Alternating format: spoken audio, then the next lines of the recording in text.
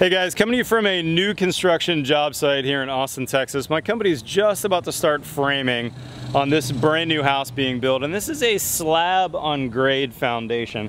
That means that the concrete right here is poured right on top of the ground, and then the house will get framed on top of that. There's no basement, there's no crawl space under here. Now this is probably the most common foundation on new homes being built in Texas in about the last 20 or so years. However, there's another type of foundation you also might want to consider for your new house. That's a pier and beam foundation. On the build show today, we're going to take a deep dive on the differences between slab on grade and pier and beam foundations. We're going to talk about the pros and cons and which one might be right for your new build. It's almost 100 outside today though, so instead of filming this at the job, I'm going to meet you back at the office and we'll film it there. Let's get going.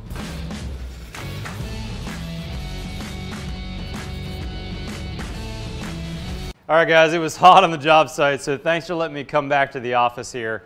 We're going to take a deep dive today on two different types of foundations that are pretty common in the South, but you'll also see these in the Pacific Northwest and some of the southeastern states as well. You're not going to see slabs or pier and beams typically though in the real cold climates. This is going to be a little bit more of a temperate climate foundation. So first off, let's take a look at slab foundations. Now this is a job in South Austin that I completed not too long ago, and we actually did a full in-ground foundation. So if you're in the north, this is probably more like what you're used to seeing.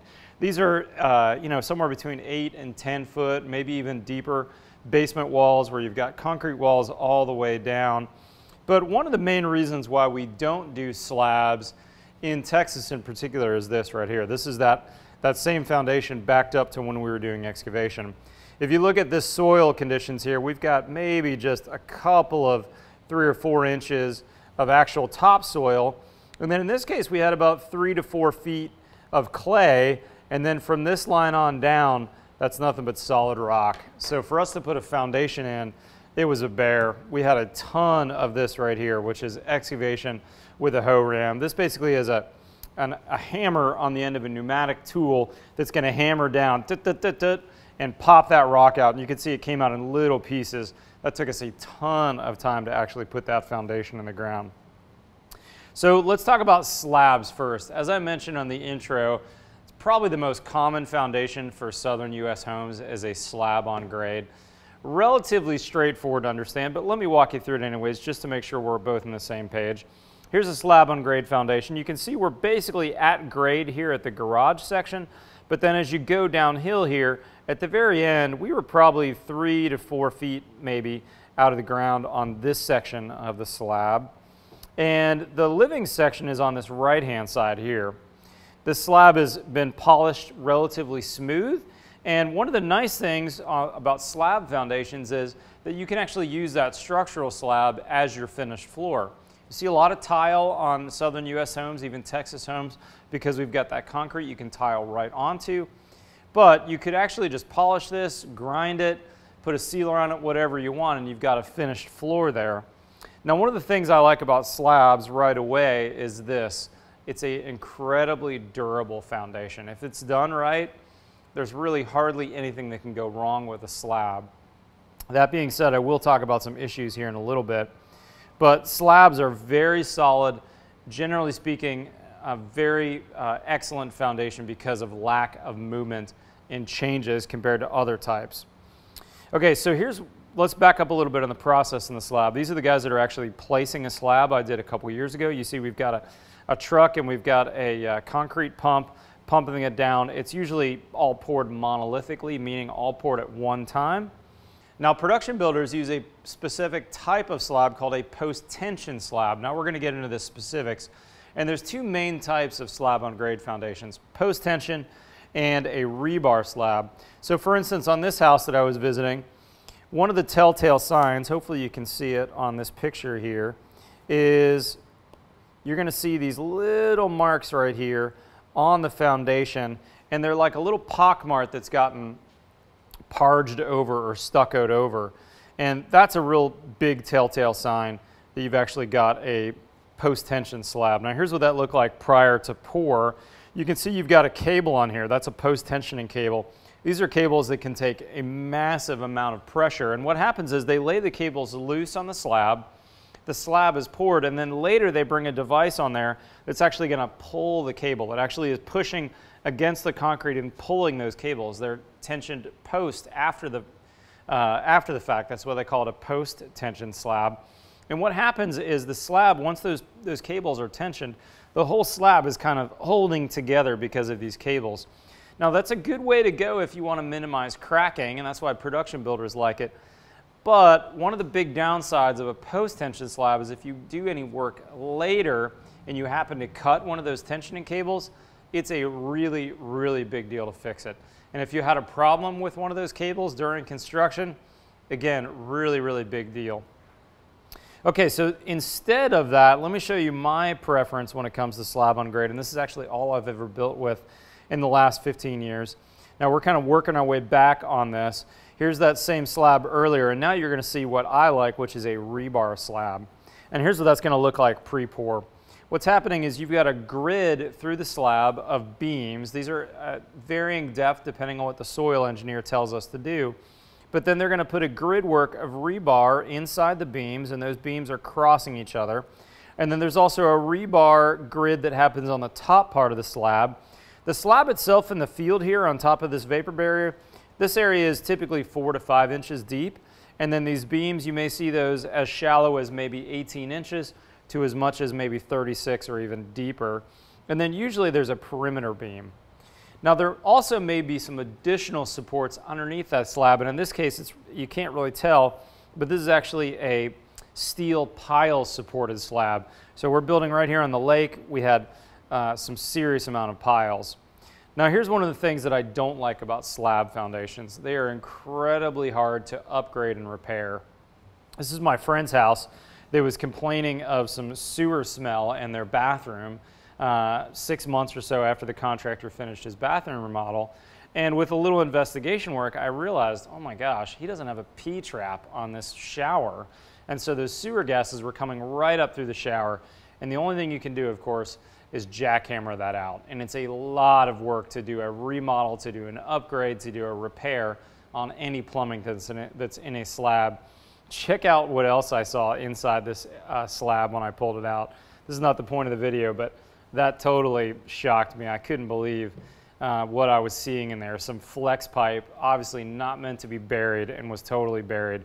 Turns out this remodel project got no permits, and they made a lot of errors. We ended up uncovering a bunch of things that we had to fix for my friend. But slab on grades often will have this type of repair done to them. This is a after the fact leveling, where a company came out, they basically punched a bunch of holes in the slab in various places. They'll put a jack underneath the beam and they'll jack it up so that they can repair that foundation.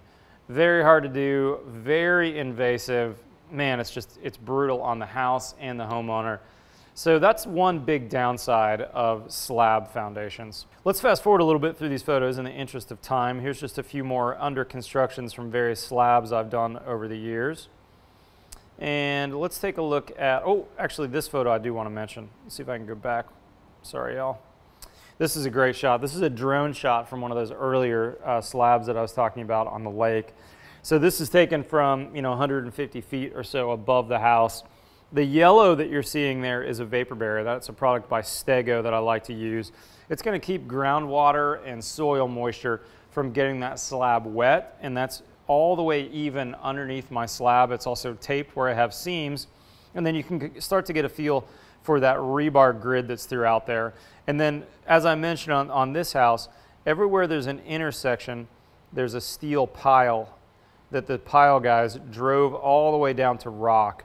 So in effect, this slab on grade is kind of like a house at the ocean that's up on piers, and in between the bottom of the slab and the rock, which in this case was 50 feet down, we've got some really bad soil with some potential for movement or change. So we've basically pinned the house with those piles all the way down to rock. The last thing I want to mention about slab foundations that I really like is that there's no water issues. I mentioned that we have a Stego vapor barrier underneath this house. You have no basement, you have no crawl space, there's really no basement waterproofing that needs to happen on a slab on grade. Another reason why production builders like them, and frankly so do I. There's no pests, there's no critters, there's no raccoons under your house.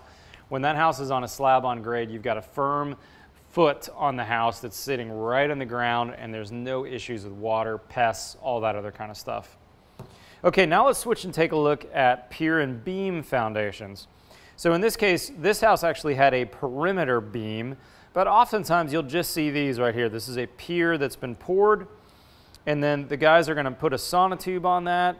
He's actually vibrating that at the end to make sure that that concrete is going to be nice and aerated, or we're getting the air bubbles out of that. You can see there's a rebar cage in this case that's going down into the earth, and in this case we actually had to drill down until we hit rock, so we went pretty far down.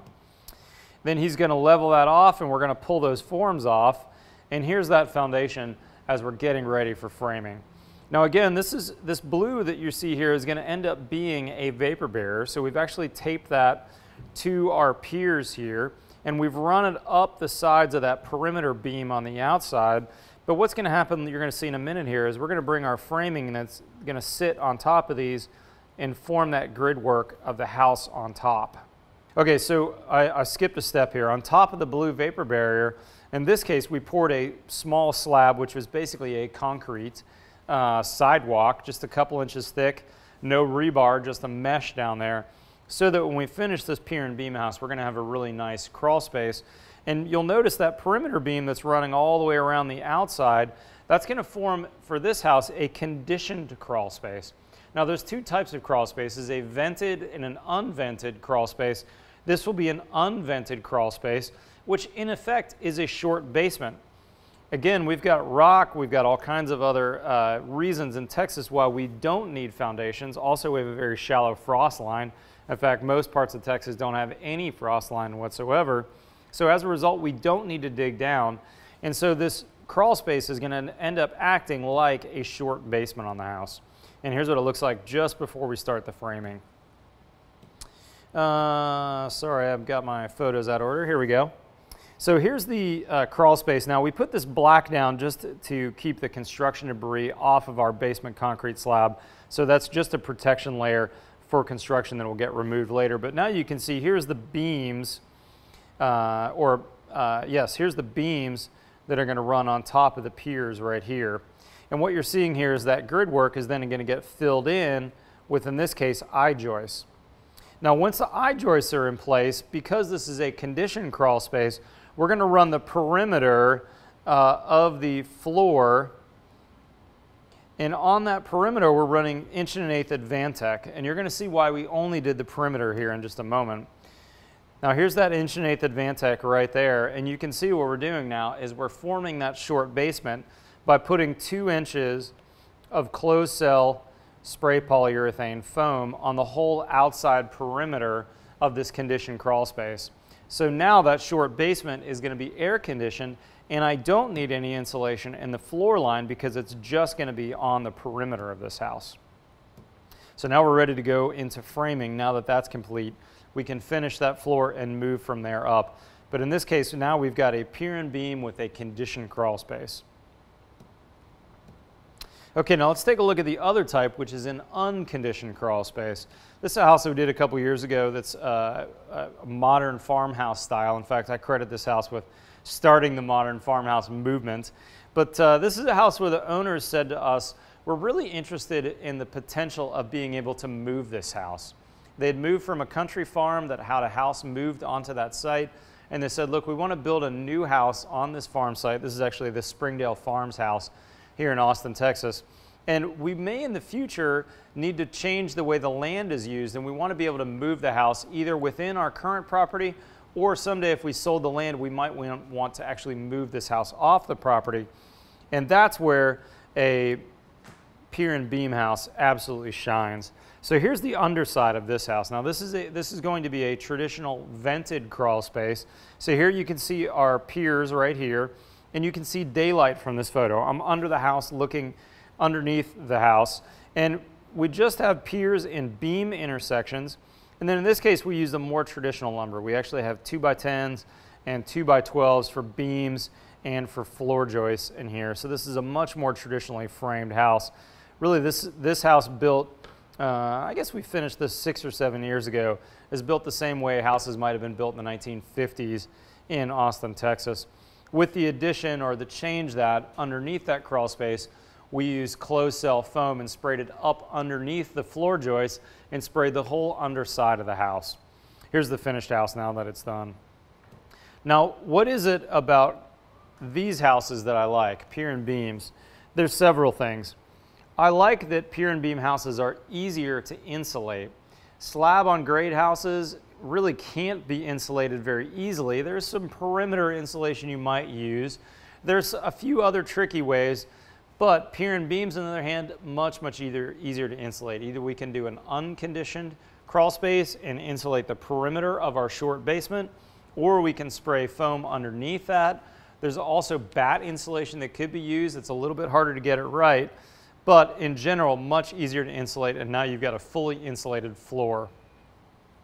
The other thing I really like about pier and beam houses is they're much easier to fix, repair, upgrade, and remodel. Remember that picture I had of my friend's house? This is the one that had the no P-trap. You can see that pipe there was connected to that, no P-trap. Super hard to diagnose the problem. It's not like we could get under the house and have a look. Whereas if this was a pier and beam house, we could have crawled under there to really see what we were getting into. We could have fixed it same day, really. In this case, we had to demo all the tile. We had to get rid of the concrete. Huge amount of work to do it. Much harder to diagnose. Much harder to repair, to remodel, and to upgrade. Another big benefit of pier and beam houses is they're actually easier on your feet. I'm saying that from my concrete slab here that I'm talking to you at my shop. But if you stand on concrete all day long, you'll notice that your joints feel tired. There's no give on that concrete, so you're relying on your shoes and that cushioning in your shoes to cushion that. But when you've got a pier and beam house, that wood has a little bit of give, so as you walk, the floor flexes just a little bit. Now, you don't want it to flex so much that you're shaking your grandmother's china cabinet when you walk by, but believe it or not, there is a difference on your feet, and standing all day long on a pier and beam house versus a slab house, I guarantee you're going to notice the difference. And the other thing that I mentioned earlier, much easier to move that house someday if we want to.